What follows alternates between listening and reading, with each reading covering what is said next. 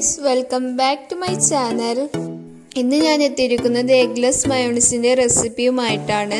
Arabian തൂം എന്നും ഇതിനെ അറിയപ്പെടാറുണ്ട്. വളരെ ടേസ്റ്റിയാണ് ഇത്. അതുപോലെ തന്നെ നമുക്കിത് പെട്ടെന്ന് ഉണ്ടാക്കിയെടുക്കാനും പറ്റും. വീഡിയോയിലോട്ടേക്ക് കടക്കുന്നതിന് മുമ്പ് നിങ്ങൾ എൻ്റെ ചാനൽ ഇതുവരെ സബ്സ്ക്രൈബ് ചെയ്തിട്ടില്ലെങ്കിൽ സബ്സ്ക്രൈബ് ചെയ്യണം.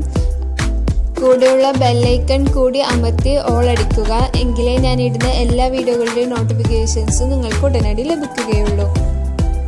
അതിനുശേഷം എൻ്റെ വീഡിയോസ് അല്ലെങ്കിൽ പ്ലേലിസ്റ്റ് ഒന്ന് ചെക്ക് ചെയ്ത് നോക്കുക. അതിൽ ഞാൻ മുമ്പ് അപ്ലോഡ് ചെയ്ത എല്ലാ വീഡിയോകളും നിങ്ങൾക്ക് കാണാവുന്നതാണ്.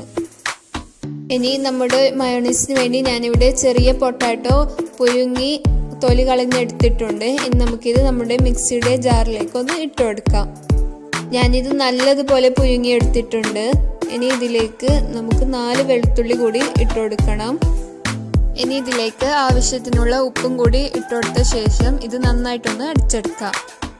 ഇതിപ്പോൾ നല്ല ക്രീമി ആയിട്ട് വന്നിട്ടുണ്ട്. ഇനി നമുക്ക് ഇതിലേക്ക് 1/2 കപ്പ് പാൽ കൂടി ചേർത്ത് കൊടുക്കുക. ഇത് ഏകദേശം ഒരു 2.5 ടേബിൾ സ്പൂൺ ഉണ്ടാകും.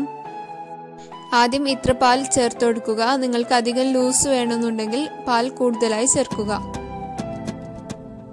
ഇനി ഇതിലേക്ക് 1/2 ടീസ്പൂൺ വിനെഗർ ചേർത്ത് കൊടുക്കുക.